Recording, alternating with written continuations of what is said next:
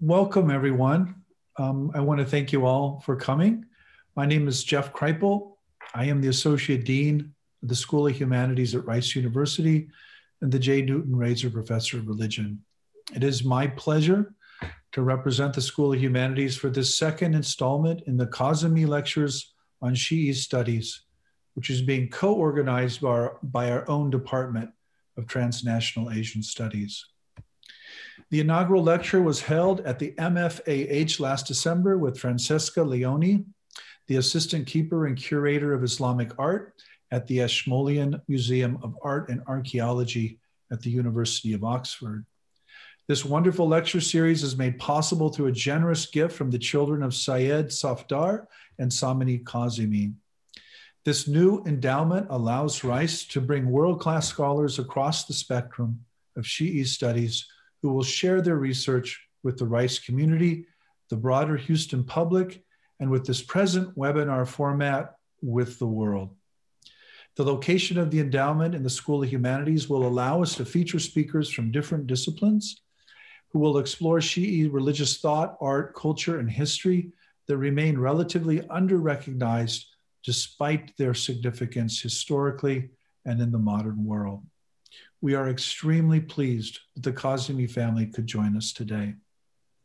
It is my great honor to introduce to you today Dr. Seyyed Hossein Nasr. Dr. Nasr is University Professor of Islamic Studies, George Washington University. After graduating from MIT with a Bachelor in Physics, he received a Master's in Geophysics and a PhD in the History of Science from Harvard University. In 1958, Dr. Nasr returned to Iran to teach Islamic philosophy at Tehran University, where he later served as Vice Chancellor and Dean of the Faculty of Letters. Dr. Nasr was the first Muslim to deliver the prestigious Gifford and Cadbury Lectures and was inducted to the Library of Living Philosophers in 2000. He has published over 50 books and 650 articles on Islamic science, philosophy, comparative religion, Islamic ecology and environmentalism, art, and Sufism. As the above makes clear, Dr. Nasr is a towering figure in the field of Islamic studies and religious studies more broadly, well known for bringing much needed attention and appreciation to the profound philosophical and esoteric dimensions of Shi'i Islam. His lecture today is entitled Shi'ism and Sufism, a Morphological and Historical Survey. In it, Dr. Nasr will address how Shi'ism and Sufism become distinct schools after the Islamic revelation, what their specific shapes or features are, and how the two key themes of sanctity and esotericism in these two schools of thought have interacted and have been interpreted in different ways at different times. Please join me in welcoming to Rice University, Dr. Seyyed Hossein Nasr. Bismillah ar-Rahman ar-Rahim. I always begin with the name of God, which is traditionally what we do in the Islamic world. Thank you very much for your introduction. And I'm very happy to be able to spend a few minutes, although from far away, with members of the university at Rice. I've visited Rice University before many times in the old days, and it's called the Harvard of the South. I come from Harvard of the North, so we have something in common as far as the intellectual and academic background is concerned, perhaps. I've been asked to give a lecture on a very complicated, but also very seminal and important subject, and that is the relationship between Shi'ism and Sufism. Let me begin by, first of all, clarifying terms.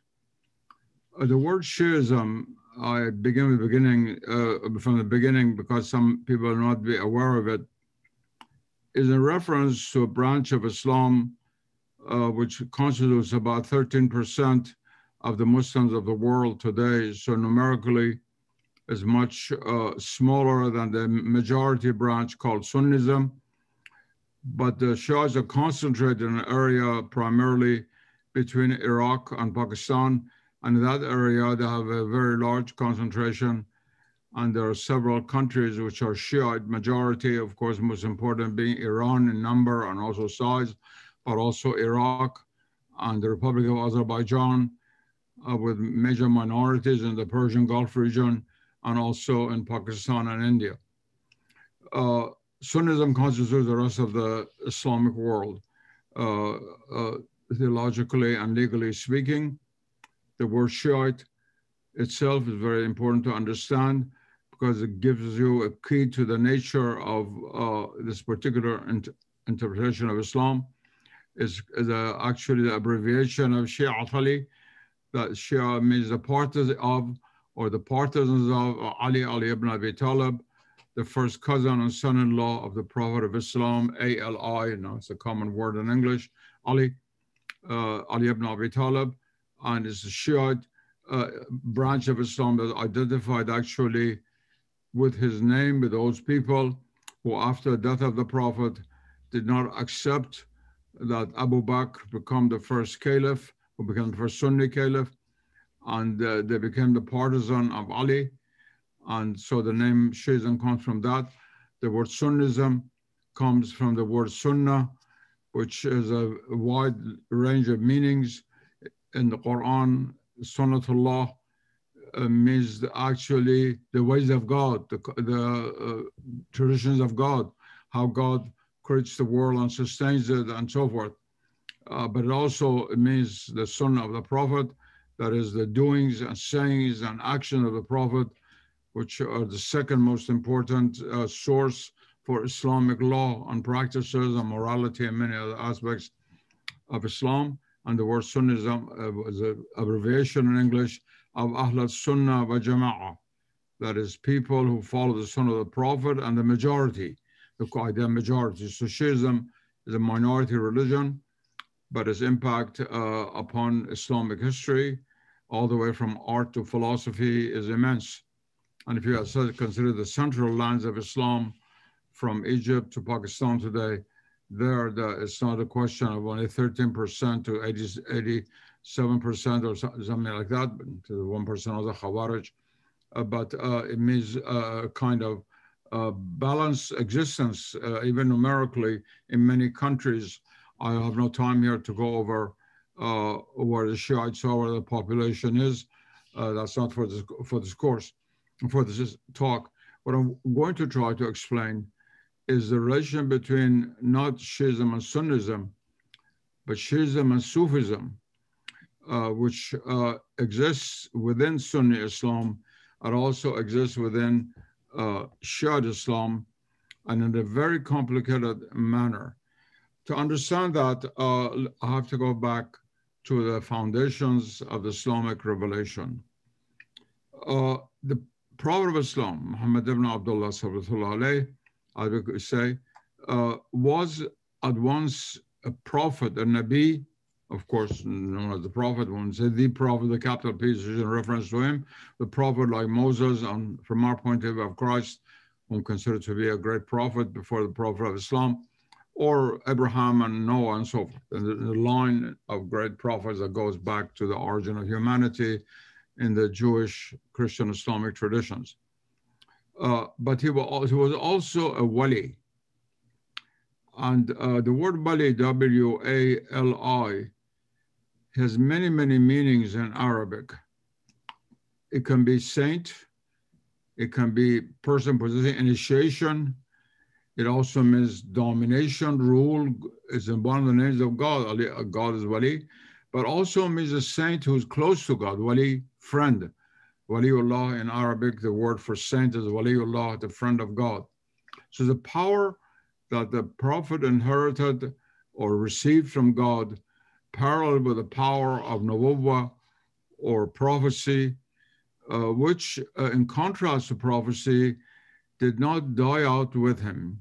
When the Prophet died, the power of nubuwwah and the function of nubuwwah came to an end.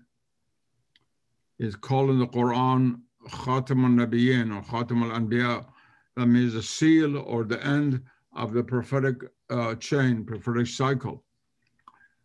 But the power of walaya continued after him and has existed throughout the Islamic world for the last 14 centuries, manifesting itself in many different ways, sometimes even political.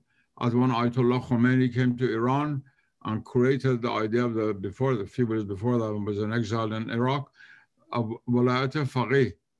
Here the word Walaya means rule, actually, of the jurisprudence, which is a foundation of the present structure of Iran today, but it has been for the last 40 years.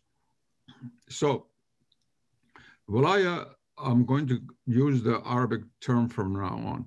You have both Walaya and Walaya.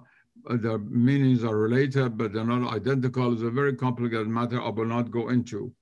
But just remember that the Prophet received not only the legislating power, which enabled him to bring a new Sharia, a new divine law, regulation of society and so forth, but also this initiatic power, which is a foundation of the spiritual path, traveling towards God, of sanctity of the inner life.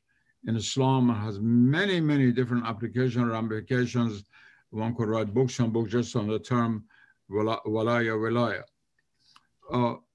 During the time of the Prophet, already all the realities that were to manifest themselves later on in Islam, in a sense, present. Like Christianity, like any other religion, the seed is always there. A big tree comes out later, but all the elements of that tree are already in that seed. The seed of an apple tree will give you apples and not pears. It's already in that little seed, but it's going to develop later on. The religion is to a large extent like that. At the beginning, at the time of the Prophet, you might say there were already these two dimensions, the soul of the Prophet, one of which corresponded to his proximity to companions, very eminent companions like Abu Bakr and Umar and Uthman, who became the first three caliphs of Sunni Islam, and one which corresponded to Ali, the daughter of the Prophet, Fatima, who is the most sanctified woman in Islam, represents a feminine, spiritual, religious element, not only for Shia Islam, but also in Sunni Islam. She's a very important figure, and everybody thinks Islam is only patriarchal. No, it's a very important feminine element in it, spiritual, also historically, and also his two grandchildren, Hassan and Hussein. And what became crystallized as Shi'ism is to be found already, in a sense, in the being of the Prophet, in the deepest sense. After his death, these two elements began to separate.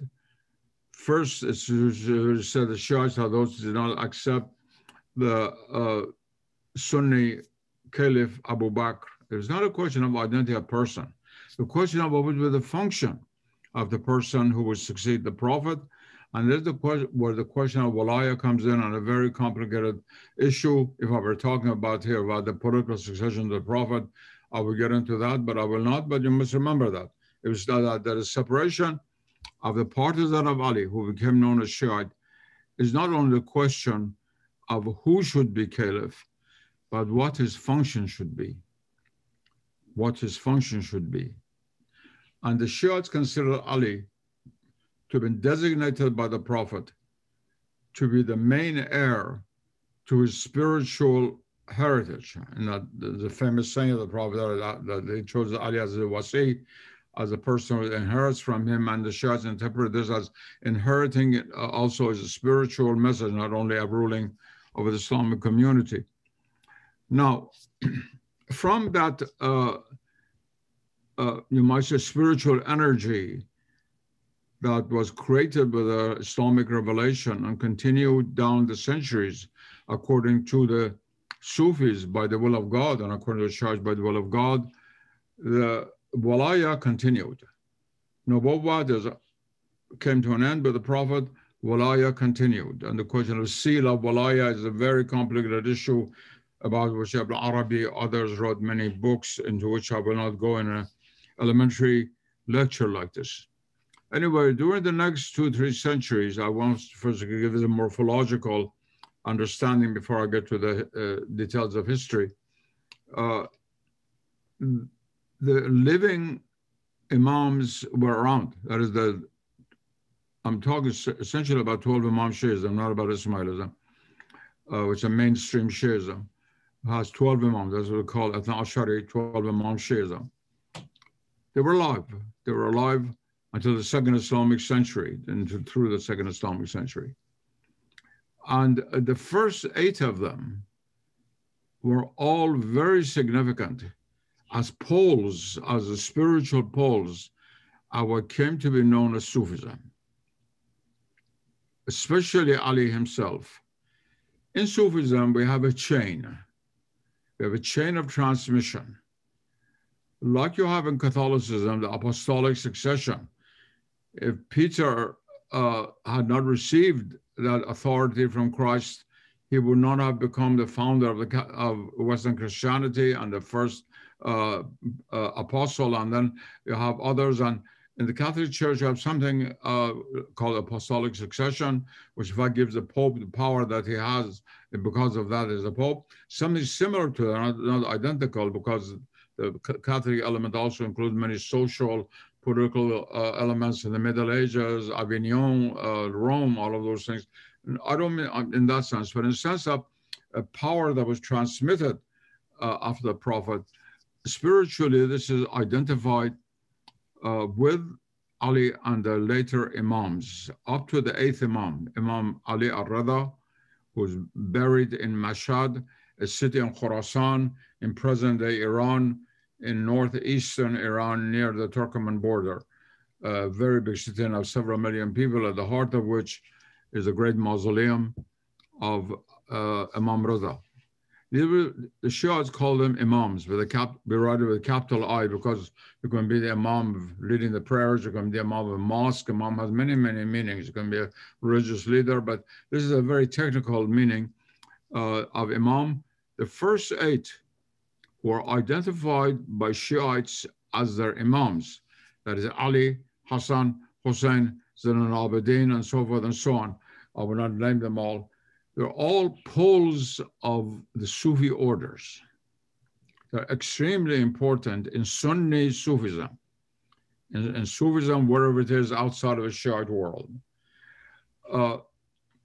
There's a very, very complicated matter. For example, the 3rd Shiite Imam, Hussein ibn Ali, after whom I'm named, Hussein.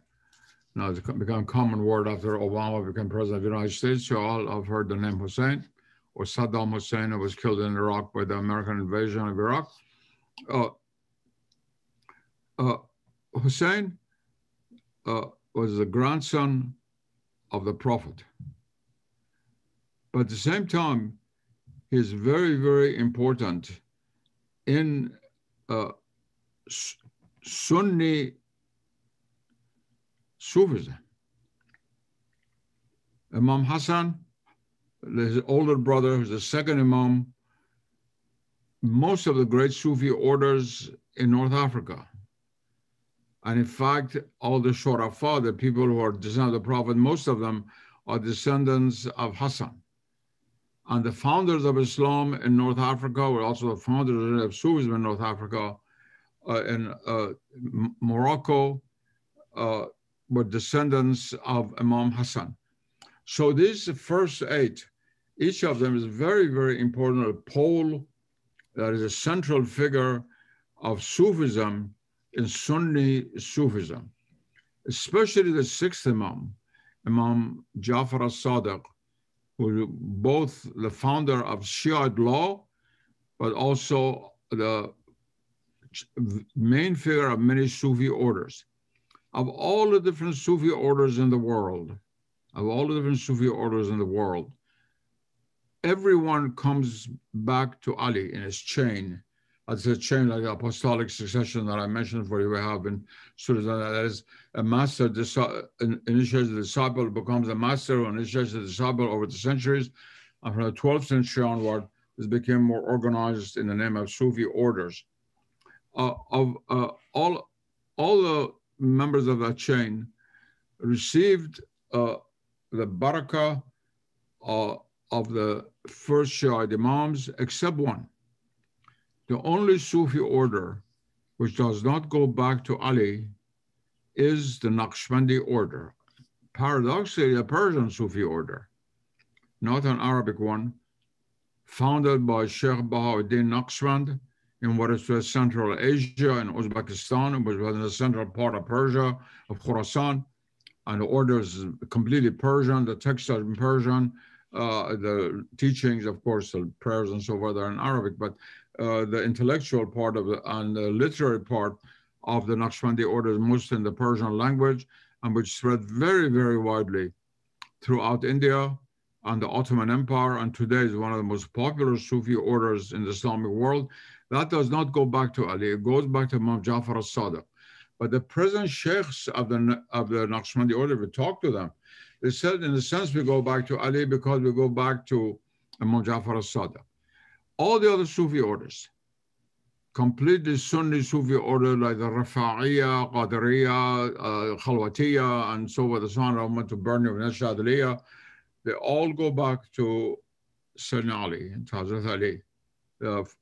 So it's both the first Imam of Shi'ism and the pole and origin of Sufism in the Sunni world. This is the most important fact to remember. From this treasury, so as the French say, this treasury of initiatic knowledge and power and the possibility of traveling upon the spiritual path made possible by what but bequeathed by the Prophet upon primarily Ali, but also upon a small number of other disciples around him, there gradually developed Sufism. Now, the word Sufism was not used until the second Islamic century. It was used for the first time in southern Iraq and gradually became very popular. I will not go into its derivation, why, because the word Suf can have many different meanings. Anyway, but I won't get into that, I don't have time. But anyway, the word became common gradually from Mesopotamia and spread elsewhere into Syria, into Persia, into Egypt, and so forth. And by the third Islamic century, you had many, many Sufis with a center in Baghdad. The School of Baghdad was established, and they were Sunnis. These early Sufis were Sunnis. Were there any early Shiite Sufis? Not by that name, but there were. There were, without doubt, people who followed the inner teachings of Ali. Now, we have here a very complicated paradox that I really cannot get into deeply, but I feel it's my duty to at least mention it. In Sunni Islam, the exoteric and the esoteric, al-Zahir wal-Batin, the law and the way, or the spiritual path of Sufism, are distinct from each other. There are people who are masters of both, who were authorities in both. Yes, many, many of them. But they're distinct from each other. In Shi'ite Islam, they're sort of combined in a way. You do have Shiites who are against Sufism, no doubt about that. Some of the ulama, even today in Iran, I'll allude to that in my talk. But they were combined with each other. The sayings of the Shiite Imams, for example, have remarkable Sufi, metaphysical, agnostic elements in them. Not only of Imam Jafar al-Sadiq, the hadith of many other Imams.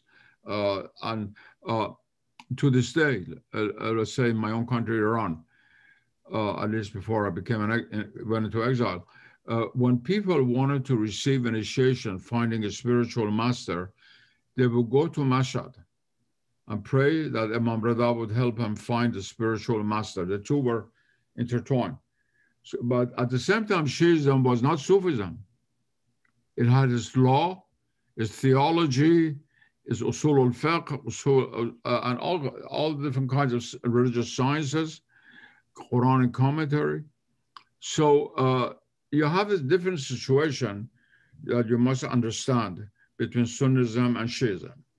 Now, as it developed later on, you might say that you have Sufism in Sunni Islam, and you have Sufism in Shiite Islam. But you also have a Sufi element, esoteric element, in the structure of Shi'ism itself, which paradoxically led Shi'ism, at least certain of the ulama, having more difficulty with the Sufi orders than the Sunnis did, which is a very paradoxical matter, but it can be understood. Anyway, you had crisscrossing of influences, therefore, between Shiite gnosis, what's called Irfan al-Shi'i in Persian, and which is very prevalent in Iran even now, and Sufism. So let me repeat, you had in the Sunni world, you had Sufism, Sufi orders, and then you had the Sharia and the ulama. In the Shiite world, you also had the Sufi orders, but you also had a kind of presence of Sufism within the general body of Shi'ism and Shi'ism piety and practice. Even some of the prayers. For example, a famous prayer is shared between Imam Hussein and Abu Hassan al-Shadili, the great, originally Moroccan, but died in Egypt, founder of the Shadili order. So there was a crisscrossing that went on all the time. And I do not want us to think that the two are completely separate, they don't talk to each other. Not at all, not at all. Later on, when Persia became Shiite, Sunni Sufi works were more popular than in Arabia, even before it became Wahhabi. So it's not a question of ethnicity whatsoever. It's a much more complicated matter. They're intertwining. The greatest expositor of doctrine in Sufism in the Sunni world is Muhyiddin ibn Arabi, A-R-A-B-I, Ibn I-B-N, Ibn Arabi. You should at least know his name. He was from Murcia in southern Spain and died in Damascus, and had tremendous impact upon the last 7 centuries of Islamic history. No one has had the intellectual impact that he has had. He was a Sunni, of course, never, but not a Shiite at all. He belonged to the Zahiri, one of the most, let me say, one of the least Shiite inclined schools in Sunni Islam. But at the same time, he was well acquainted with a lot of Shiite thought. And you see some elements of that in his Futuhat al-Makkiyah. So it's a very complicated situation, but give and take. A country like Egypt, it's all Shafi'i, it's all Sunni, except about 50,000 Ismailis who live in the south, but near Aswan, and a small number of Shiites in Cairo who are mostly descended of Persian immigrants who went and settled in Egypt. But in Egypt, although they're Shafi'i, they have great love for the family of the Prophet, Ahlul Bayt, because the center of Shiite piety is love of the family of the Prophet, Ahlul Bayt. Ahlul Bayt means people of the Prophet's household, people of the household. They have great love for it. And sometimes they say jokingly, I've been to Egypt, God knows how many times, they would say jokingly that you Persians are the Shia of huzn, of sadness. You will cry for Imam Hussein. We are the Shia of joy, of farah, because the head of Imam Hussein is buried in Cairo. The whole city of Cairo is around his head. There would be no Cairo without the head of Imam Hussein. There was one episode that occurred after the Karbala, the death of Hussein, which crystallized early Shi'ism, that I didn't get into, but it's a whole story unto itself. So you have a very complicated situation, not to be confused with either the present day Iranian Saudi rivalry in the Middle East or Shiite Sunni differences in Syria abetted by forces from the outside and things like that. These are recent and rather superficial events. When you look at deeper down, the situation is very different, but always a crisscrossing of influences of give and take. And we have some Sunni Sufi orders which are very close to Shi'ism. I shall mention them in a moment. Anyway, before my time comes to an end, now I have to turn to the second part of my talk, which has to do with the history of the relationship between Shi'ism and Sunnism, with the different interpretations of wilaya, of initiation, of guidance, of salvation, of deliverance, of divine knowledge. All of these, how each group saw it and how they interacted with each other. That's a vast, vast subject that a lot of works have to be done, and there are a few good works, but there's still a lot to be done on the subject historically. So let's start historically on devout Islamic history. In the early centuries, let's say up to the 4th Islamic century, 10th, 11th Christian century, what you had, they definitely had both Sunnis and Shias, no doubt. But there was not a clear line of demarcation always, except, of course, someone who was a faqih. But among the general intelligentsia, sometimes it was very difficult to say who was a Sunni, who was a Shiite. I spent half of my life studying Ibn Sina and Abu Rahman al-Biruni, two of the greatest scientists and scholars and philosophers of Islamic history. Now, were the Shiite or Sunni? How many books have been written in Arabic and Persian trying to show no, they were Shiite, no, they were Sunni? I've always told the story to my students. Abu Rahman al-Biruni used to wear a ring, perhaps the greatest early scientist of Islam, used to wear a ring which had the 4 caliphs, the Sunni caliphs, the Rashidun, inscribed on it, but also the name of the 12 Imams on the same ring. And who knows whether they were Sunni or Shiite? I certainly don't. Maybe some new document one day come up. Ibn Sina's father was Ismaili.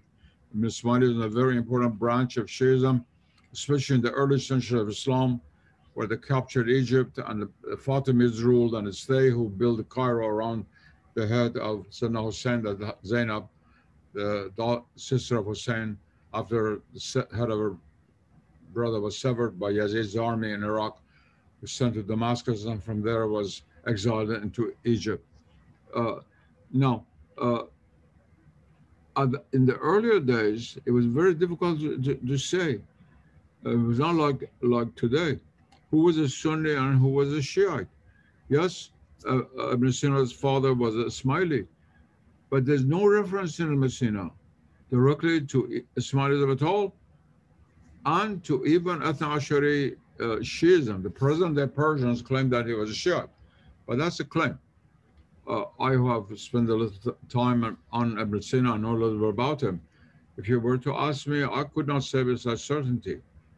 It was a period in which there was a malleability in the early centuries, a crisscrossing of influences of, for example, the Sunnis have 6 books of prophetic hadith, called in Arabic Sahih, which means the correct book, and the plural is Sahah in Arabic.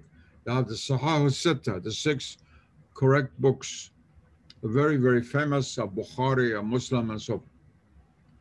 They came out, they were written first. At that time, the Shiites had not written their own book of hadith. It was around. It was after the Sunnis wrote that the Shiites then wrote their 4 books, Kutub al-Arba, the 4 books of Shiite hadith. And there are many interactions back and forth like that over the centuries. And also the question of enmity or friendship and so forth and so on is very complicated. It isn't that the way they make it out in the papers today, the Sunnis and Shiites have been fighting each other for 1400 years. Totally absurd, absolutely absurd. Before the war of 1975 in Lebanon, how many families in Lebanon did you have in which you had a Shiite husband, Sunni wife, Sunni husband, Shiite wife, but also in Pakistan and India? I listed another 500 of them myself. It was a very common thing. So we should not project that back into history. Anyway, the first few centuries are very malleable. Each school trying to establish itself, its method of tafsir, interpretation of the Quran, of hadith, and so on and so on. And the great classical books of Sufism come out. Now, most of the classical books of Sufism are written by Persians, some by Arabs, but they're Sunnis. Mansur al-Hallaj, the greatest perhaps early Arabic writing Sufi poet, was from Persia. He was from Fars, from the southern province of Persia. But he lived in Baghdad, was a student of Junaid, and it was there that he was killed ultimately. And a lot of his early writers, some were Arabs, the Rabi al-Adawiya, Hassan al-Basri, the patriarch of early Sufism, they were Arab, but many of the others, the School of Baghdad and later on School of Khorasan, they were Persians and they were Sunnis, but they wrote about Sufism nevertheless a great deal, but they were Persians, not Arabs writing about Sufism. It's not a question of Arab-Persian, it's a question of Sunni Shiite. The great center of Sunnism in the 10th, 11th century, the Islamic world, was Khorasan. It's Khorasan that kept Sunni orthodoxy, whereas Syria was Shiite, Iran was ruled by the Buyids, who were Shiites, and although the Caliph was in Baghdad, they ruled over the Caliph himself politically, but Khorasan was a great center. So I want to set this straight. The first few centuries are a very malleable period. You must have a relation with Sunni and Shi'ism. And then you have the 4th to the 7th Islamic centuries or 8th Islamic century, and the Mongol invasion. There's up to the 13th century, from the 10th to the 13th century, in which you begin to get more interactions of a positive kind intellectually between the Shiites and the Sufis of Sunni background or following the Sunni Sharia. And this leads to the Mongol invasion. The Mongol invasion decimates the eastern lands of Islam. But paradoxically, the Mongols were not against Sufism. They did not on purpose destroy Sufi centers. Of course, the place like Nayshabur was razed to the ground, it was killed, including the cats and dogs, Sufi or non-Sufi, that's an exception. Most of other places, they left Sufism alone, and so Sufism began to play a very important role in reviving Islamic culture and civilization, the madrasas, the school system, so many things, Islamic art. And it's at that time that the grandson of Hulagu, himself the grandson of Genghis Khan, Hulagu, the conqueror of Persia, the Mongol conqueror of Persia, his grandson decided to embrace Islam. And or other religions of the Middle East invited a Zoroastrian, a Jew, a Christian, a Sunni, and a Shiite before him to debate about religion, and he said he would decide. And the result of that was that he chose to become not only a Muslim, but to become a Shiite, called Sultan Muhammad Khudabande. That was came as Persian name, the Muhammad was Arabic. Khudabande means Abdullah, servant of God. Khuda means God, and Bande means Abd, servant or slave of God.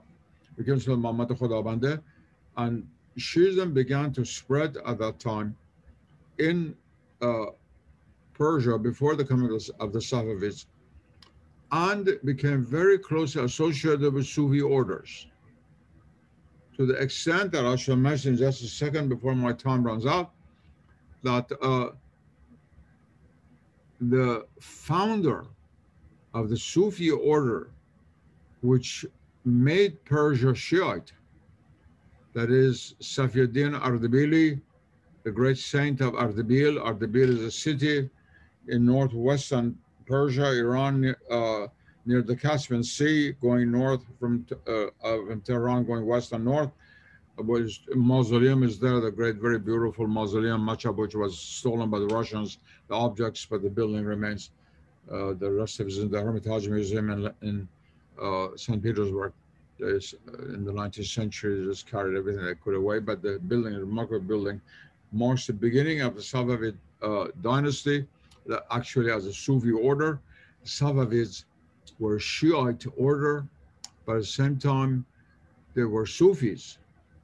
I mean, they were Shiite and they were Sufi order. Yeah, Safieddin Ardebili created a Sufi order, which still exists in Iran, but of course had a lot of problems. I'll mention for you in a moment. So we come to post-Mongol period, was a very, very favorable time for Sufism, but coincides with the spread of Shi'ism in what is today Persia. That is the western part of old Persia. The eastern part, which constitutes present-day Afghanistan, and northern part of Khorasan, Turkmenistan, and so forth, remained for the Baluchistan and Pakistan today, remain Sunni, and they still to this day. But the western part, including most of present-day Persia, going into Iraq, became Shiite at the same time under the influence of Sufism, and you enter a new phase, which leads us to the last few centuries. Now, in the last few centuries, you could spend, of course, a year talking about it, but very briefly, I want to mention the three worlds: the Ottoman, the Muslim Indian, and the Persian Iranian world. Briefly, as concerning the relationship between Sufism and Shi'ism. In the Ottoman world, Sufism was very prevalent, as was the Persian language. Before the Safavids came. Once the Safavids came and they declared Shi'ism as the official religion of this big empire they created on the back of the Ottomans were facing Europe at that time mostly, and they saw some of the great power rising in their back. The attitude in the Ottoman Empire, the Ottomans were Sunni, they were Hanafis, that was the official school of law, and they're full of Sufi orders. But when Shi'ism changed, a lot of the Shiites in Ottoman world went underground, and they became Alawis and other people like that which survive to this very day in Eastern Anatolia. And also, there were some Sufi orders in the Ottoman world, which were, although in the Sunni world, were really Shiite Sufi orders. Perhaps of all the Sufi orders, the one who centralizes Ali most is the Bektashi order. The Bektashi order did not, although its founder was Persian, did not spread in Iran. There are no Bektashi in Iran, but spread like wildfire in the Ottoman world and went all the way to Albania. Even now that Anwar Khoja has gone, thank God, and the Sufi centers have been rebuilt in Albania and in other places, Bosnia and places like that. You have all the Bektashi centers, beautiful gardens in Macedonia, northern Macedonia, which the Bektashi have taken over again after Tito and the communists left. So you had an order which in a sense is a Sufi Shiite order within the Ottoman world. And then you have, of course, this great Mawlavi order founded by Jalaluddin Rumi, who was a Persian. Some Persians tried to claim that he was a Shiite. I believe he was not a Shiite. Of course, he spoke from the point of view of Islamic esoterism, which unifies Sunnism and Shi'ism. But he wrote some of the most beautiful poems about Ali. Every Persian knows that Ali Amuz Ikhlas Amal, that is learned from Ali, the purity of intention in action. It's a beautiful poem. And many other references, and also to the Mahdi. And some people think even Shamsuddin Tabrizi, a friend of Rumi, was not in fact a human being. It was the 12th Imam. There's some people in Iran who write about this. So you have this complicated situation in the Ottoman world in which the official religion is Sunni because of opposition to the Safavids. Shi'ism is opposed, but it manifests itself in other ways. The other great Islamic empire east of Persia was very different. There you have India. You had, first of all, again, a very strong presence of the Persian language. It was through Persian Sufi literature that essentially Islam was spread east of Sindh and from Gujarat on all the way to Bengal, all of that, the vast land of India. The vehicle for spread was the Persian Sufi tradition. But at the same time, you had a lot of Shiites who lived in that area or migrated to that area, and the Safavids had very close relation with the Mughals, the Mughal Empire of India, and also the Bahmanis in the south were Shiite dynasty, Muslim Shiite dynasty ruling in the south in Hyderabad. So with a lot of contact going on. And so you had in India very close rapport between Shi'ism and Sufism. It's a world half unknown still.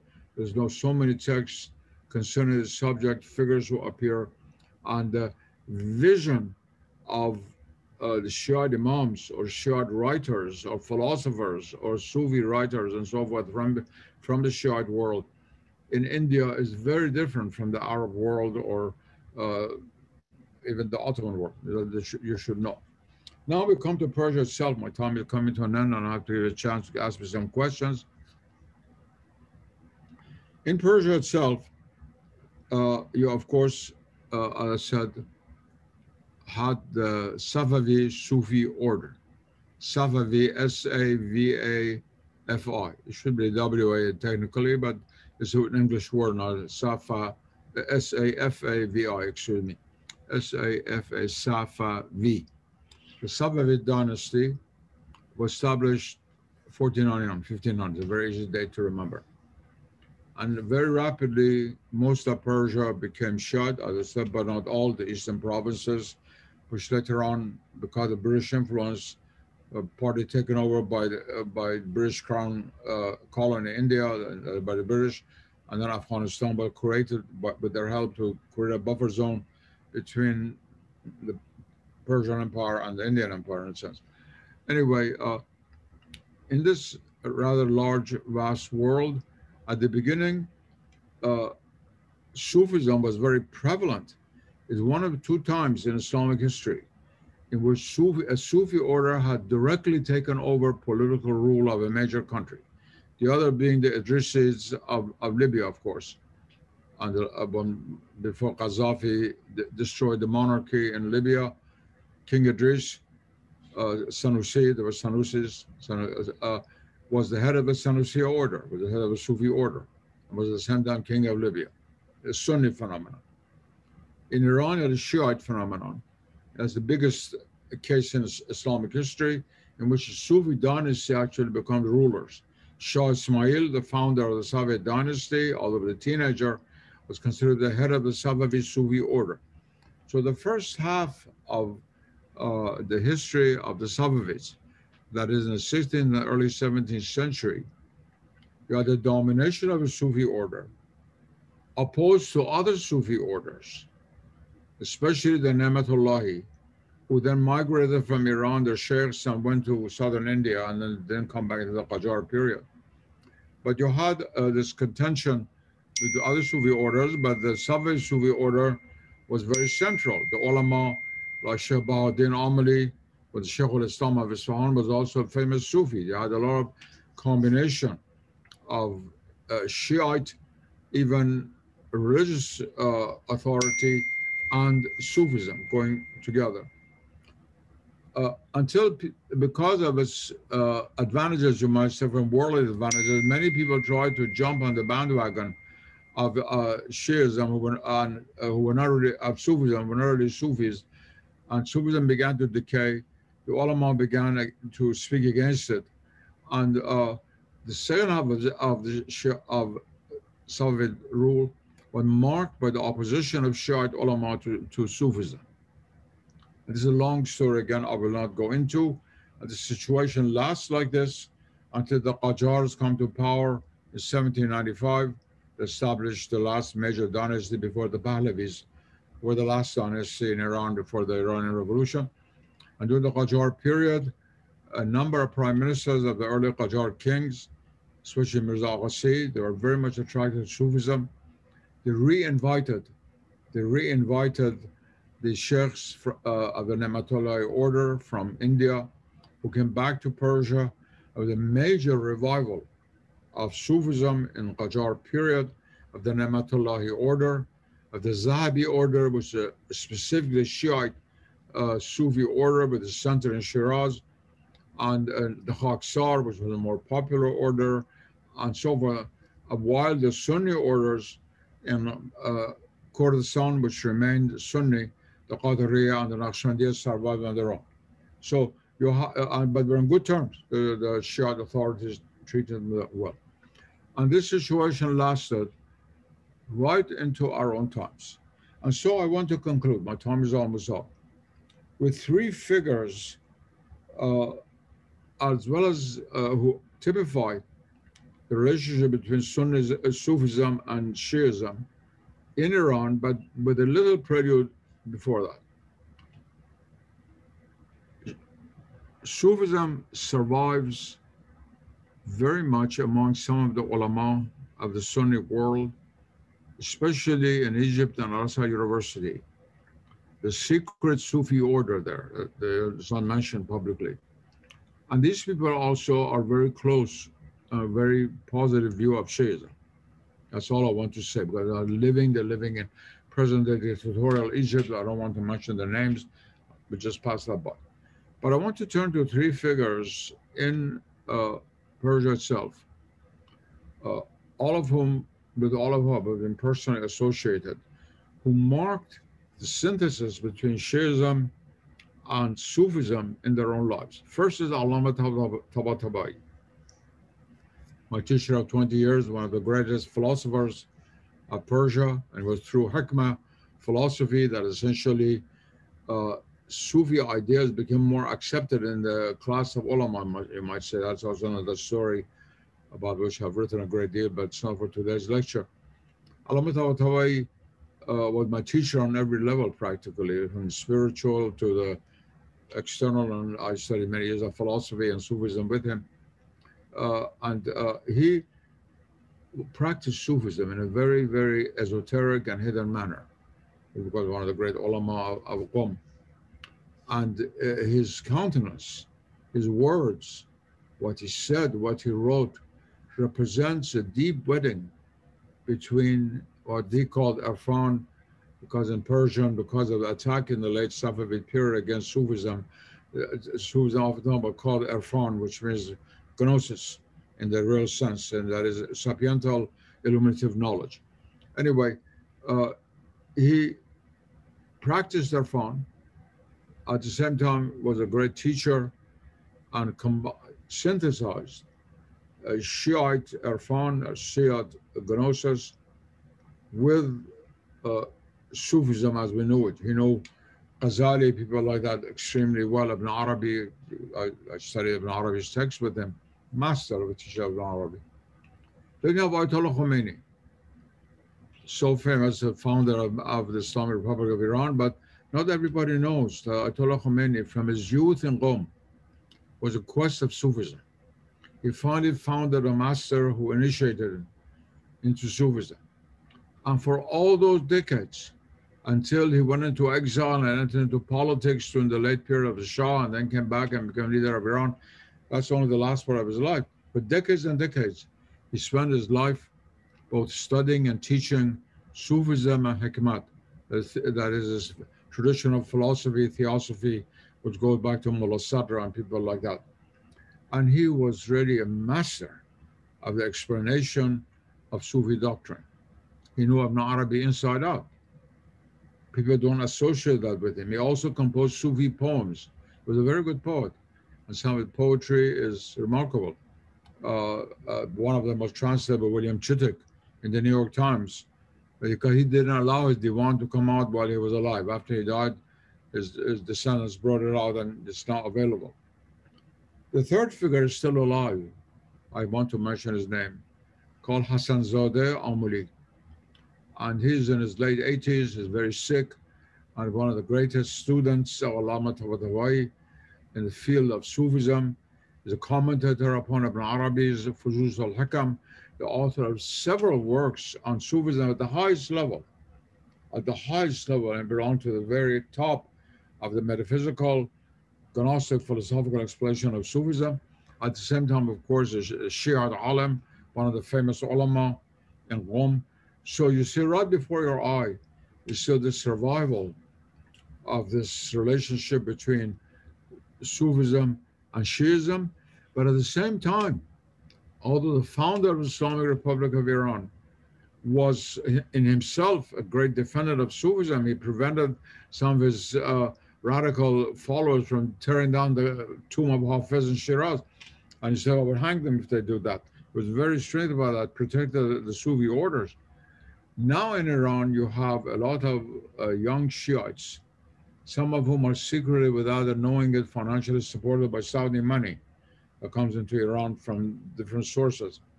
Anyway, to oppose Sufism, and even to oppose Ayatollah Khomeini. I myself, my writers are well known in Iran. I face this problem. I always published, although I'm in exile, I can't go back, but my writings are always there. And they always come up with any problem. Now there's some people who are attacking from a Sufi point of view, not because I was associated with the Ancien Regime or something like that. So you have a very paradoxical situation now. But nevertheless, the wedding in a deeper sense between the origins of Sufism and Shi'ism, that is not a temporary marriage, it's a permanent marriage. And although there may be periods of separation, it's always coming back together.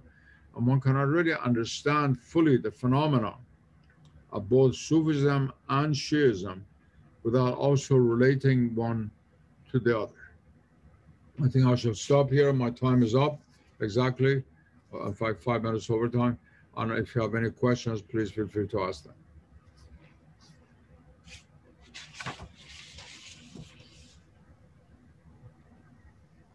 Thank you, Dr. Nasr. That was wonderful. Can you hear me? Yes, I can hear you. Okay. So we have 43 questions so far in the Q&A. I can't possibly read them all, but I can summarize a number of them for you, and I'll sort of act as the translator here. I might divide these questions into two parts. There were a number of questions that are internal to Islam, and then there were some questions that were more comparative, wanted to know something about Sufism in relationship to Advaita Vedanta or to Christian Gnosticism or to medieval Kabbalah or something. So maybe let's start with the more internal ones. There were a lot of questions around two words, irfan and tasawwuf, and wanted you to sort of describe what the similarities or differences were and how those play into this conversation. Very good question. Fine. The word tasawwuf, of course, has been debated whether it comes from wul suf or it comes from the first line of prayer, saf, and so forth. I will not get into that. The word irfan, although it's of Arabic origin, has different meaning in Persian and Turkish as a result of Persian, Ottoman Turkish, than it does in Arabic. In Arabic, it means any form of knowledge. There's even a journal like Reader's Digest in Arabic published in Persian called Al-Irfan. It had nothing to do with mysticism or gnosis or anything like that in it. But in Persian, it means a form of knowledge which is illuminative, transformative, which has to do with the divine principle, and would most closely be translated into English as gnosis or theosophy in its original sense, not as modern theosophy, of course. You know what that is. I don't mean that. I mean like Jacob Böhme, like people like that. So that difference between the two really is in their historical use. Before the 16th century or so, the word irfan was always used within a sentence referring to Gnostic matters. Even Avicenna uses it. But after that, because of this problem that came up in the Safavid period, a lot of the people who were dealing with Sufism not wanting to use the word tasawwuf, to use the word irfan. And so the word irfan became prevalent, and it became a very favored word. I will give you an example where I asked this question. We have a lot of music, classical music in Persia, which is inspired, most of it in fact, by Sufism. Going back to the Qajar period when there were great Sufi people in the late Qajar period, Pahlavi period, like Darwish Khan, Abdullah Khan, people like that, who belonged to Sufi families. And a lot of Persian classical music is sung with Sufi poetry, of Rumi, of Hafiz, of Attar, of even the greatest Persian Sufi poets. But in Persian, it's called Musiqi Irfani music, because of the cultural climate and the opposition to the word Sufi that was created because of the historical processes, some of which I mentioned in my lecture to you. So in principle, Irfan is the aspect of knowledge of Sufism. but in practice it has come to replace Sufism in the Persian language, I see. just 2 centuries ago. Thank you. Let's maybe summarize all of these comparative questions. A number of people asked about the relationship between Sufism or Shi'i esotericism vis-a-vis Advaita Vedanta, medieval Kabbalah, and Christian Gnosticism. So can you speak to this kind of big comparative question about how to relate these different traditions that are initiatic in some sense? Yes, I'll do all three. Let me start with the end. I don't like the term Christian Gnosticism.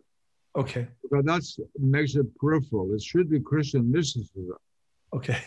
That's just the question. Because, you know, you're a professor of religion, you know that anathema, which in a sense hovered over the term Gnosticism in Catholic theology in early Middle Ages and later on even today. The Catholic Church and the Catholic writer tried to avoid this term because associated with a particular school which arose in the early centuries of Christianity and is not in the mainstream of Christianity. I would prefer to use Christian mysticism. Now, Christian mysticism is essentially a path of love. Christianity emphasizes love above everything else. And most of the Christian mystics followed the path of love. But there were Christian mystics who followed the path of gnosis, not Gnosticism, but of divine knowledge. Origen, among the early writers, was perhaps Clement of Alexandria. These two are the most notable. But you have elements of St. Augustine. You certainly have it in Duns Scotus Erigena. You have it in Nicholas of Pisa. These people are writing about God, not only from the point of love of God, but also knowledge of God. And then it gets into the German mystical, Rhenish mystical movement, which in a sense is crowned by Jakob Böhme. In the Kabbalah, there the Kabbalistic doctrines are very similar to Sufism.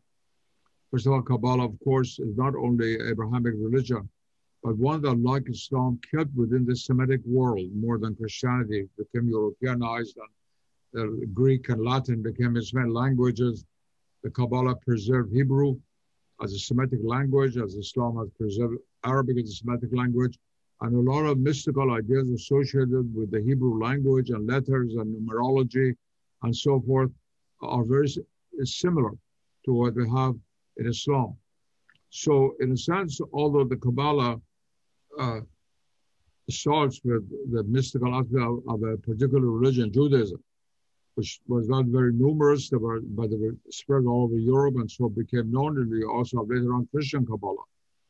Both of these, not only the original Kabbalah, Jewish Kabbalah, but also spread into the Christian world in the Renaissance, have many elements which are similar to Islamic metaphysics, as you find actually in Sufism. As for the east of Islam, the Hindu world, Hinduism is really like a museum in which all kinds of things are displayed, all kinds of different schools of thought are present. But I'm glad the person who asked that question brought up the question of the Advaita Vedanta. Advaita Vedanta is based on the idea of non-duality. And Islamic metaphysics, on the highest level, also is based on the idea of non-duality. Even beyond describing God as one, there's a beautiful Sufi text that says, "O one, there's God, one God, who cannot even be limited by the concept of oneness." Even that is a kind of limitation. Going to Advaita, that's Advaita, non-dualism. They don't use oneness, but there's non-dualism started with a negative, a kind of via negativa, like Christian theology, that you have in the Upanishad, neti neti, when Yajnavalkya asks about the nature of Brahman. And he says, not this, not that, not this, not that, negates. And so it's really very much like the via negativa of some of the Christian mystics. And we have a lot of development in the Islamic world, especially in the eastern part of Islam, in Persia, which was a neighbor of India, in which there are ideas very similar, very, very similar to what you find in the Advaita Vedanta. I hate to give reference to my own works, but I just received last month an article from India written by a famous Hindu scholar who I do not know about my understanding of the Advaita Vedanta. It's a very complicated matter. I refer that gentleman or lady who asked that question, perhaps they can read that essay. Thank you. So we have another question, this time actually from one of our own graduate students, essentially asking what you consider the areas in most need of research among these mystical and Sufi groups, particularly as it might pertain to cosmology. She's a big fan of your work on Shia cosmology. So where would you like a young graduate student to go these days in terms of an intellectual project? Of Islamic cosmology or? Yeah, absolutely, yeah. Sadly, ever since my book Islamic Cosmology came out at Harvard in 1964, there has not been another book on cosmology like that written. But there are essays and articles. William Chittick's book, The Self-Disclosure of God, is a very good book on Sufi cosmology, going back to School of Arabic, which influenced many of the later schools of cosmology. I suggest that this gentleman, lady, whoever it is, this graduate student, consult that book. Also has an extensive bibliography. My own book on cosmology was republished several times. The latest edition, published by the State University of New York Press, has an augmented added bibliography, which is almost all the more recent works on cosmology, with some of them are in French and German, so we can't read the script, but all the ones in English. Okay. We have another question here to kind of take it in another direction, asking you to sort of reflect on these ideas you've articulated, how they play out in a U.S. context with American Muslim communities in particular. Those are really two questions. U.S. context could be the policy of the State Department of the Middle East, but it could be also the Muslims in America. They're two very different things. I think they mean Muslims in America. I see. All right. Yeah. Now, I do not believe there are 3 billion Muslims that some people write about.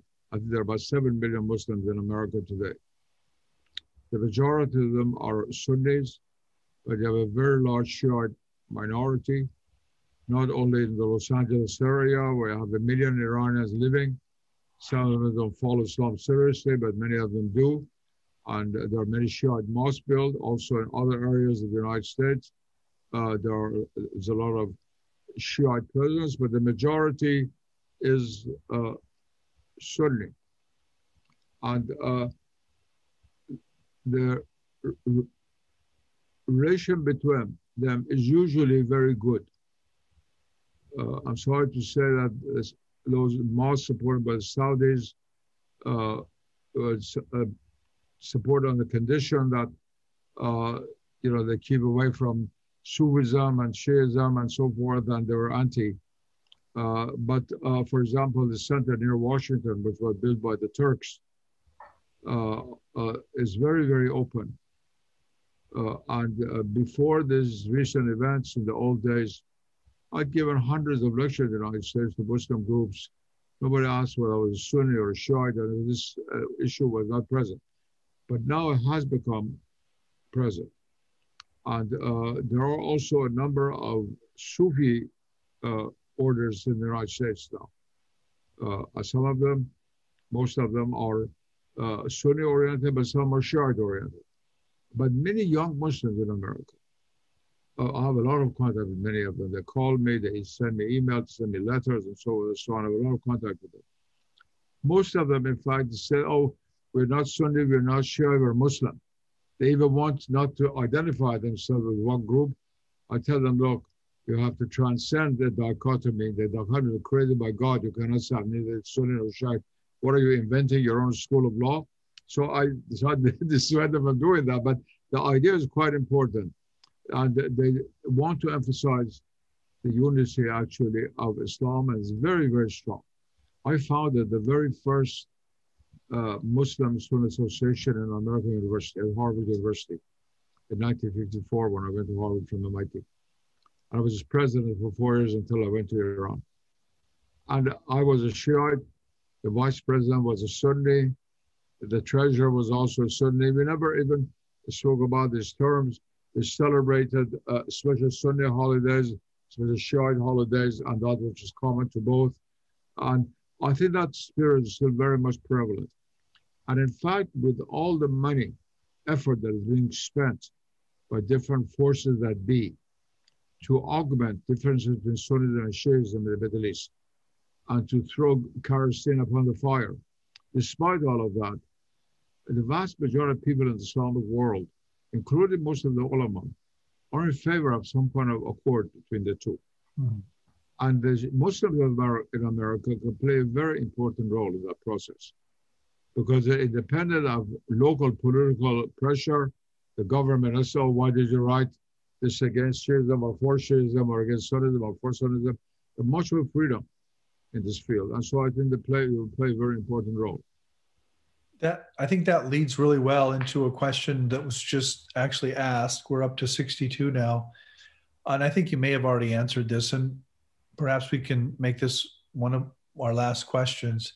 Do you have any advice for encouraging unity between the different branches of Islam? Yes, definitely. First of all, let's turn to the question, who's a Muslim? The question is answered different religions. For example, in Christianity, you have to receive the rite of baptism. In Islam, whoever says La ilaha illallah Muhammadun Rasulullah is a Muslim.